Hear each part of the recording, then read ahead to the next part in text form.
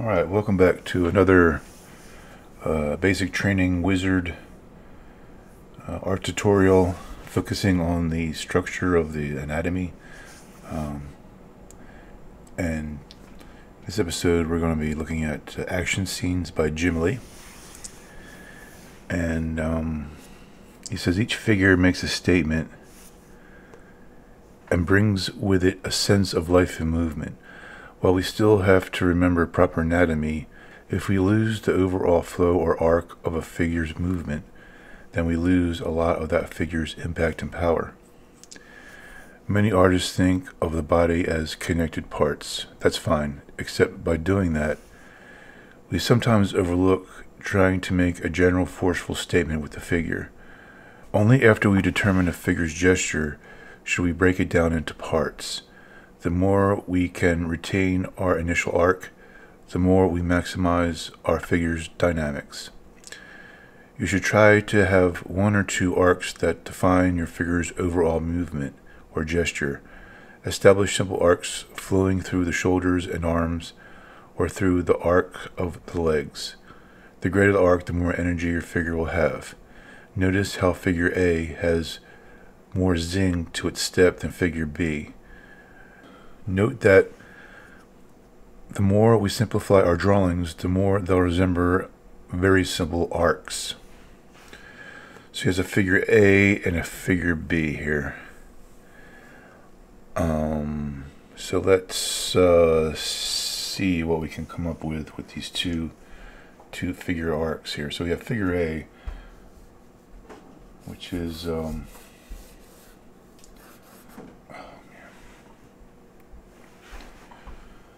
we have this figure here, and then we have this figure here. Let's do this.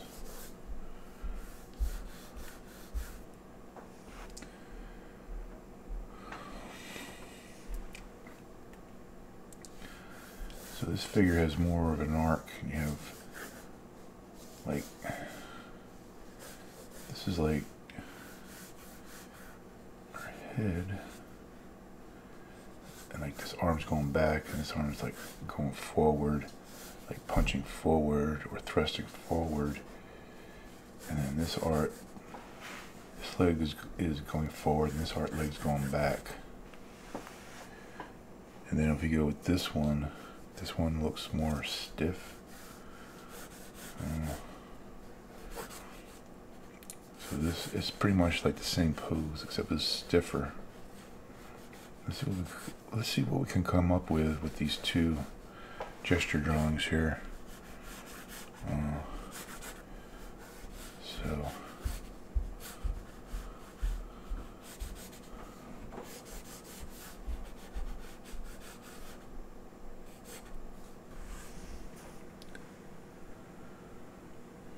Alright, so we have our arcs here, so let's try and draw our figure here.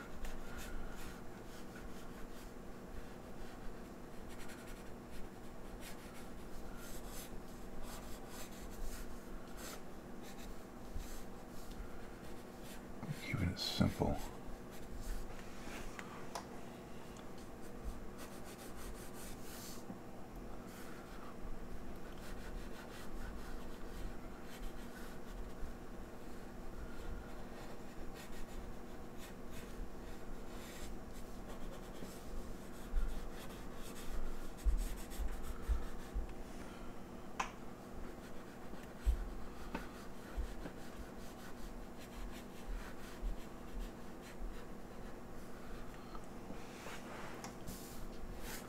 I have like this arc here.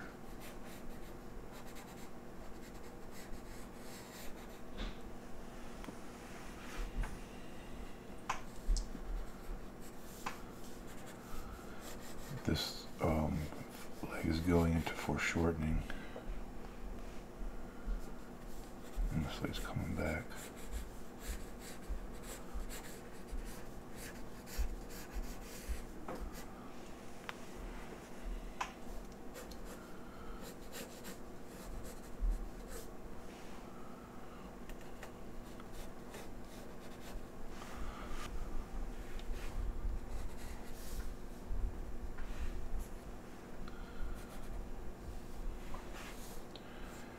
Um,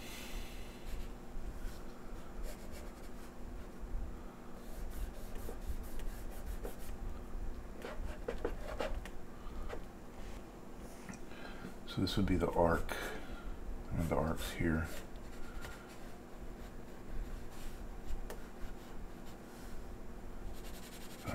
You like shade it to bring it in some.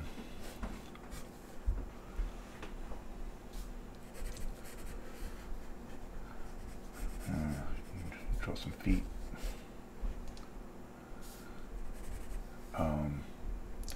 And this arm looks like it's coming back.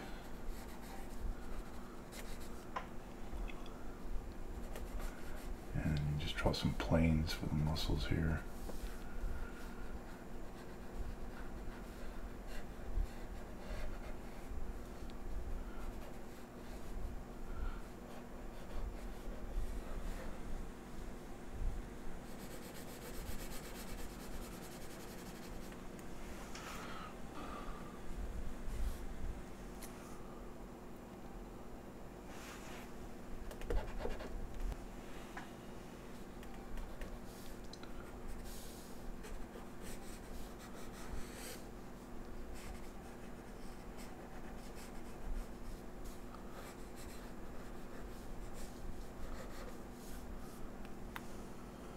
Now, what if I fix that head to where it's not as...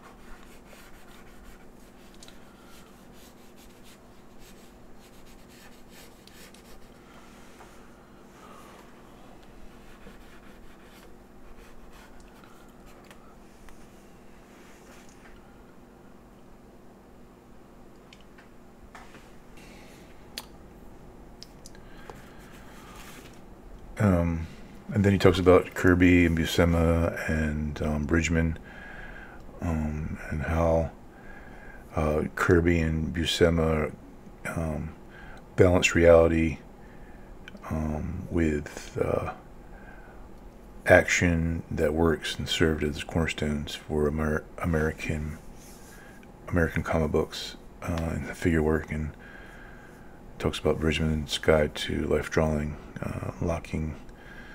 locks some doors for him, how to draw the human body, how it twists and turns.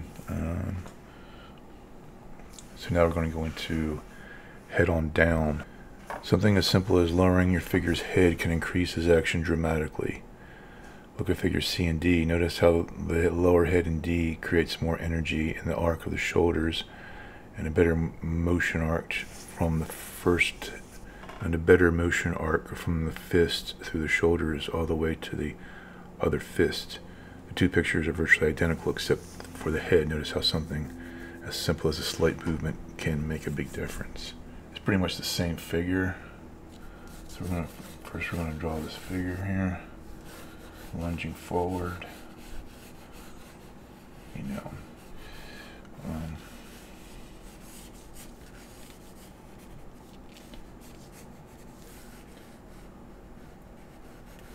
And shoulder here is way down, lowered here.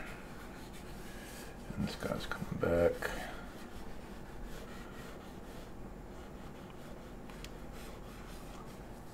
And you see like a hint of the leg here. It's going back in space, so you don't see a lot of it. So there's our body here.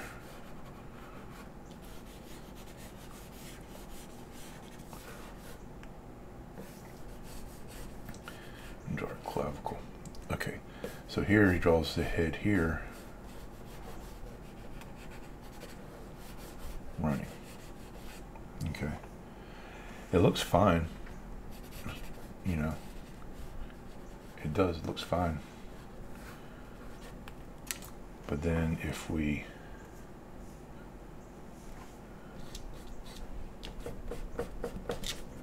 lower it even more, like almost down to here,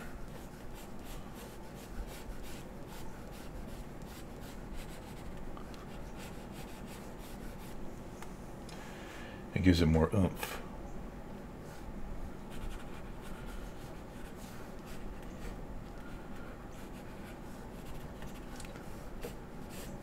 You see this in a lot of Jack Kirby's work. Just gives that oomph to it.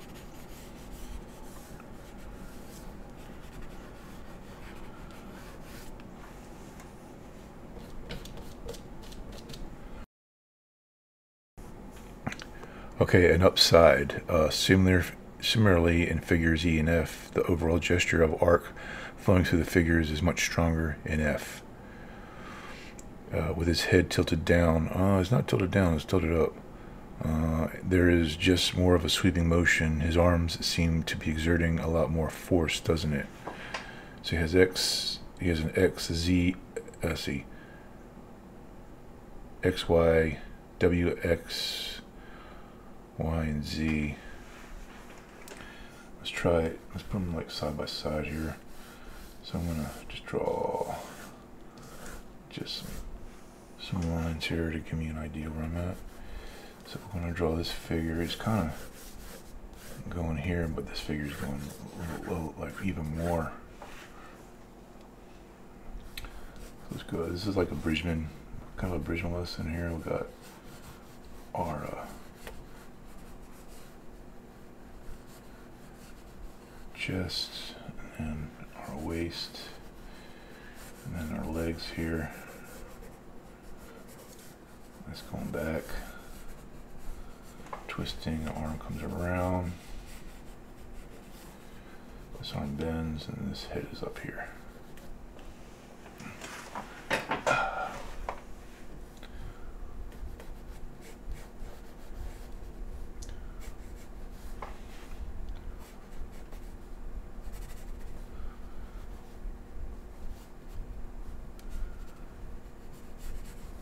Twist over, just like as coming forward, going back into space, and this arm is like foreshortened here. He's like throwing a fist.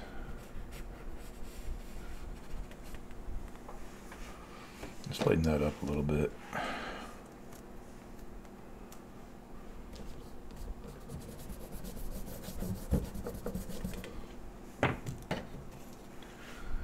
Yeah, let's clean it up. So I got a shoulder here.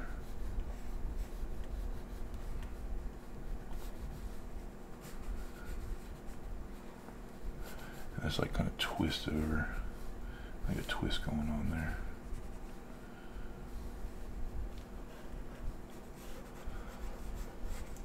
Okay.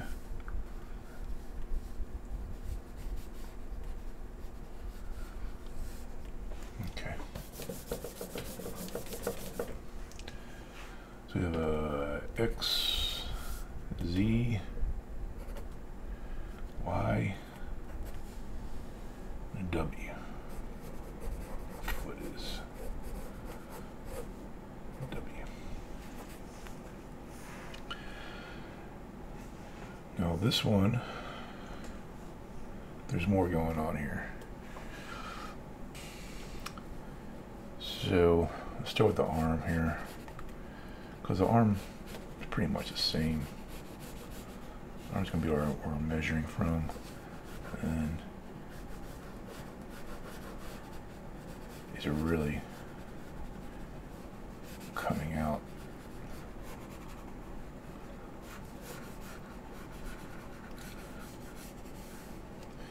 And this leg is going like this.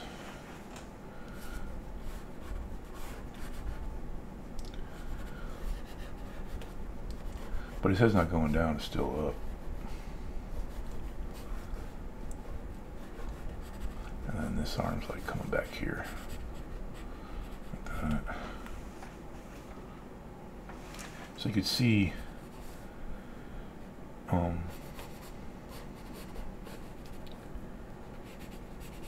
difference here.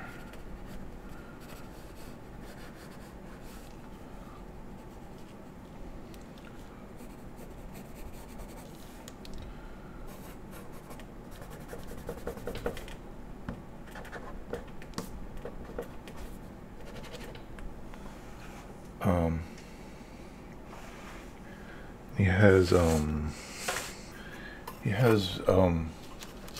these lines going on here. So this is the X, and here's the X. So the X's are pretty much there. Here's our X, and then here's our Z, our Y, and W. So W should be coming out here. There's a W.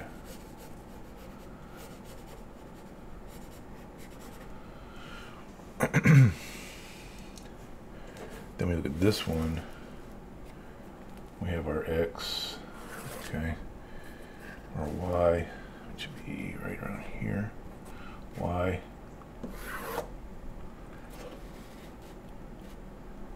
And here, this is our W. And then our Z. And you can see there's more width here, more width here. So there's just more width. There's more of a turning going on there. It just looks more physical.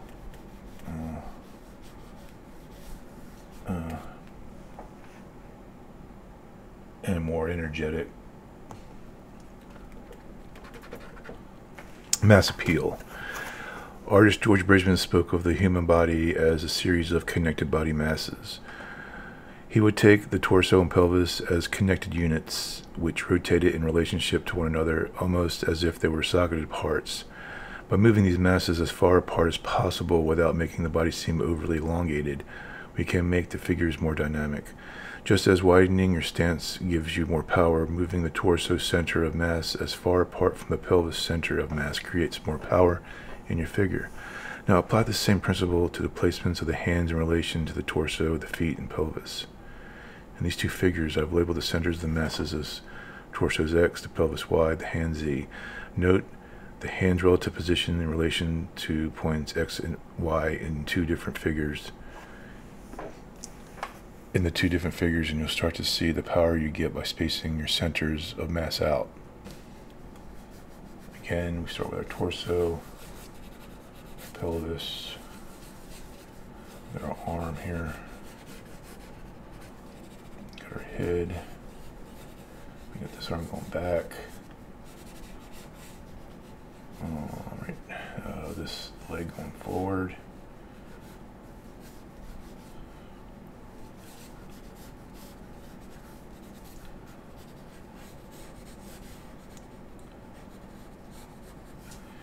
and this leg going. This leg's going back and this leg's going forward here. Just your typical drawing of, it looks cool here. I can't complain. This looks cool.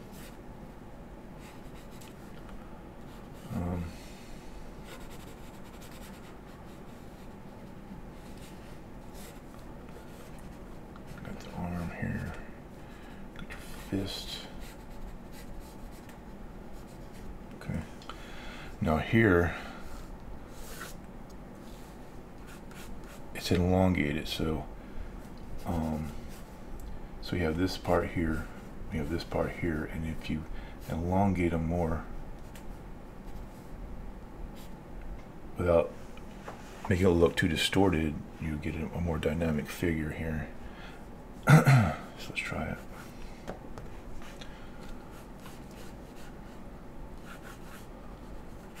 So there's our torso, and our head here and arm.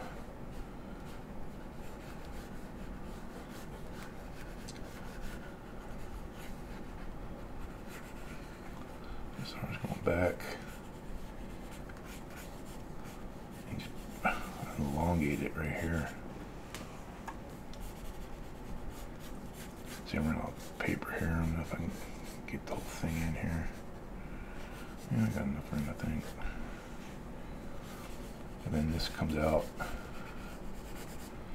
So you can see how much more dynamic that is by just elongating everything without distorting it too much. There's our shoulder.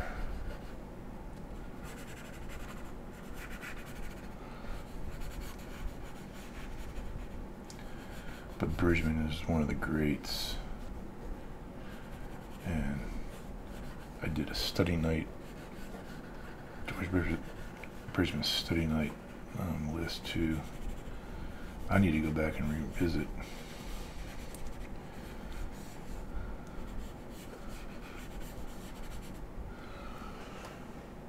So you can see, you know, he's got the X, Z, and Y. Let's do it here too. X, Z, and Y.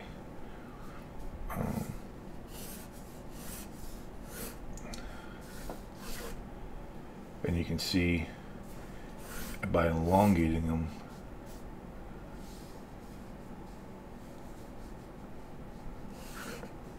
you can create a dynamic, super heroic action pose. I just want to say thank you to all my subscribers, and I really appreciate the support and the love that you give me. And if you like what you see, please leave a comment. It helps with the algorithm. But also, please, if you're new here, please consider subscribing, because it helps a small YouTuber like myself get into the algorithm of the YouTube machine, to grow, to love, and to just be inspired to do these things, because it brings me it brings me a lot of satisfaction that I can help people, but also help myself in the process. And so, with that said, let's get back to the lesson. Down with it. All right, in these figures, you'll see how moving Z in relationship to Y. In these figures, you'll see how moving Z in relationship to X and Y from downward perspective further accentuates the sense of movement and directions we want to create in our figure work. Let's go ahead and establish our X and Y and Z here, just so we have a reminder of where we're at here. So this is X, this is Y, and this is Z.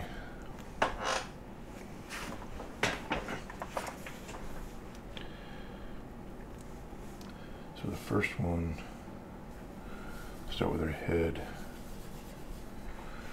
and our torso,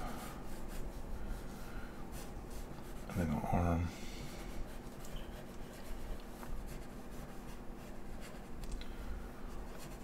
I'm just going back, and then it's like foreshortened.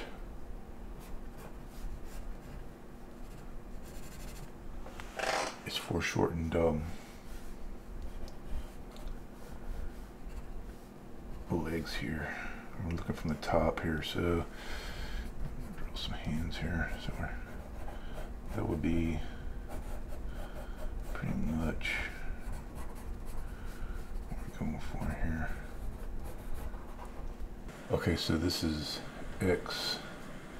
Pelvis is Y. You really can't see it, but then we have Z. So if you elongate these,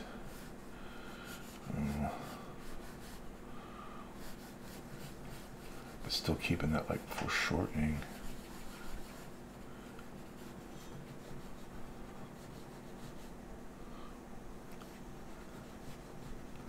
bending it more.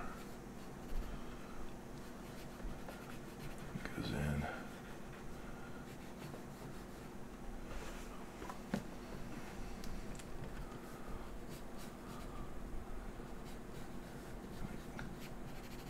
It's one leg, and then this leg comes out further.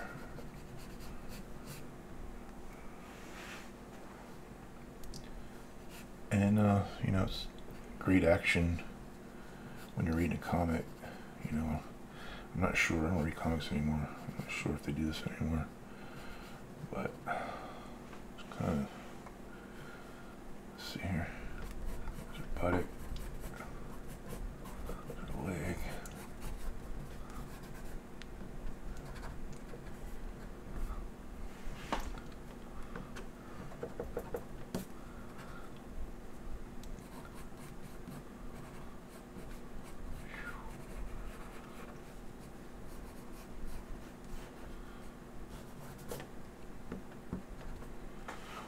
So it gives it a more dynamic fluidity to it.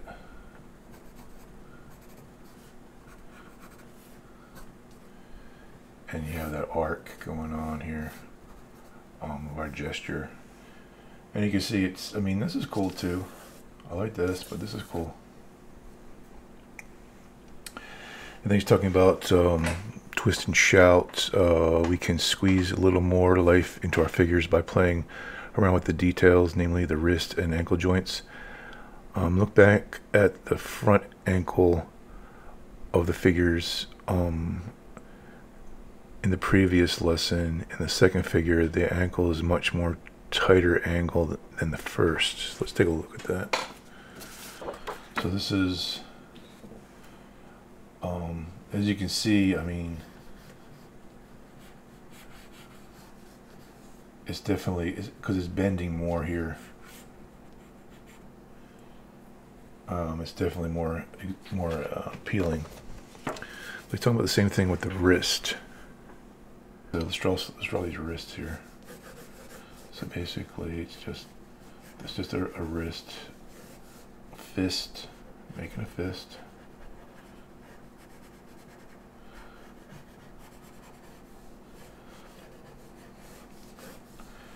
And then twisting that wrist to give it more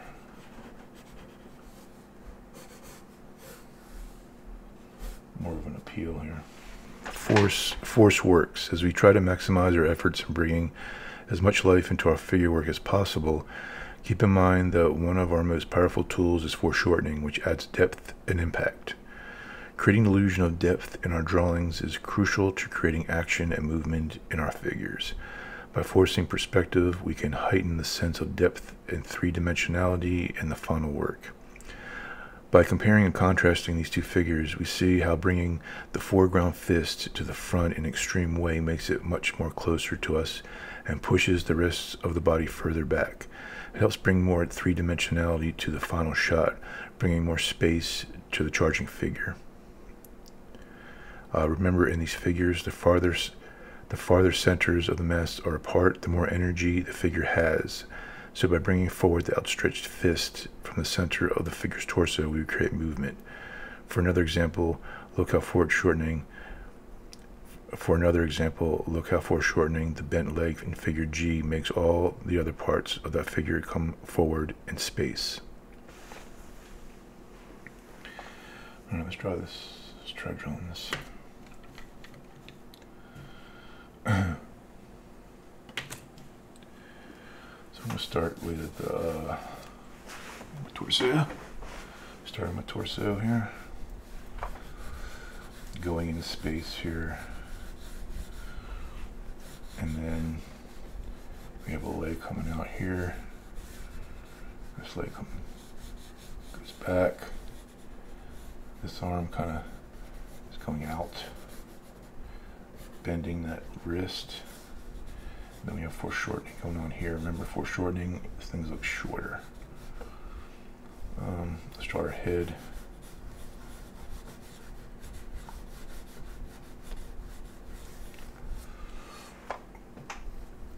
fist is like right there. And usually what I do is I'll draw the fist first and then I'll connect them. It makes it easier. So right there. Yeah.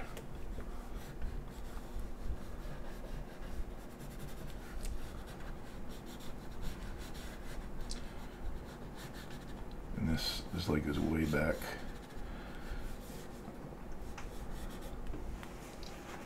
Okay.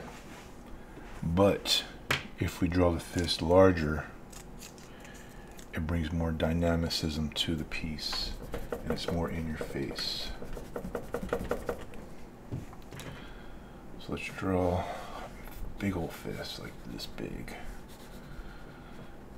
and it brings more impact into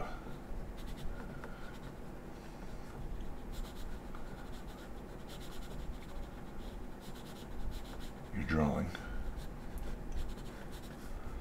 And just like that.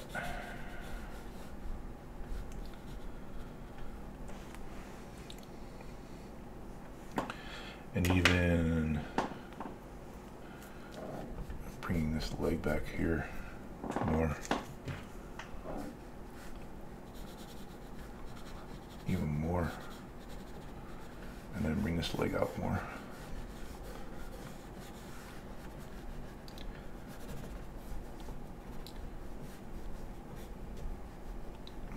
And even, I know it's like the head is getting buried. Okay, so the shoulder comes out more too. The shoulder.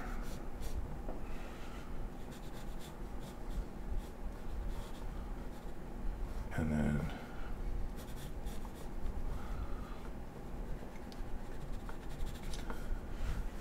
the head kind of gets buried.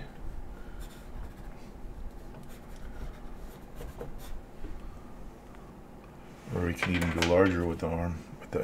We can go larger with the fist. Let's go even larger.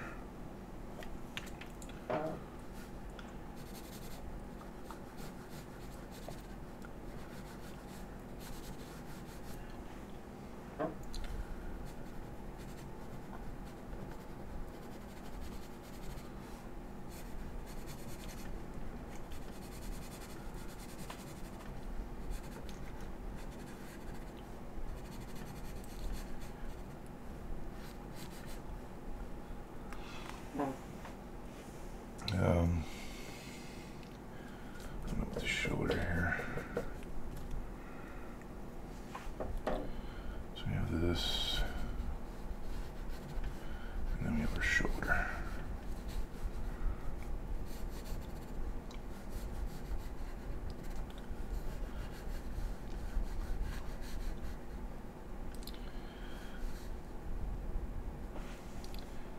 And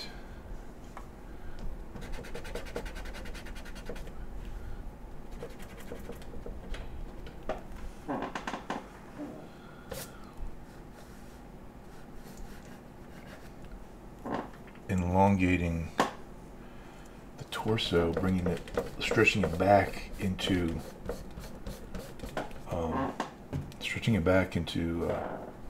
into space. Really don't see it. It's pretty much, you don't even see this, and so it's like,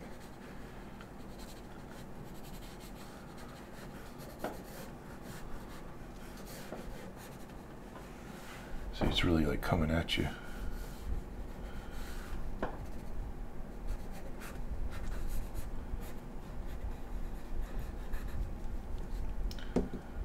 Yeah.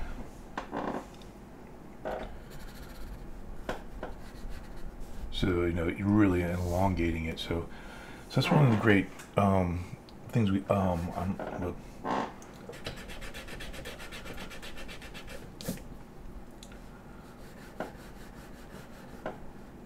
There's some shadow in there.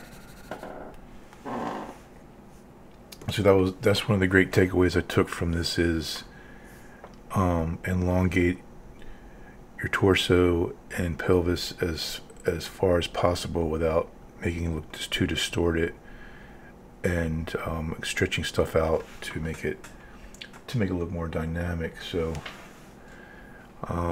thanks again for watching, and God bless.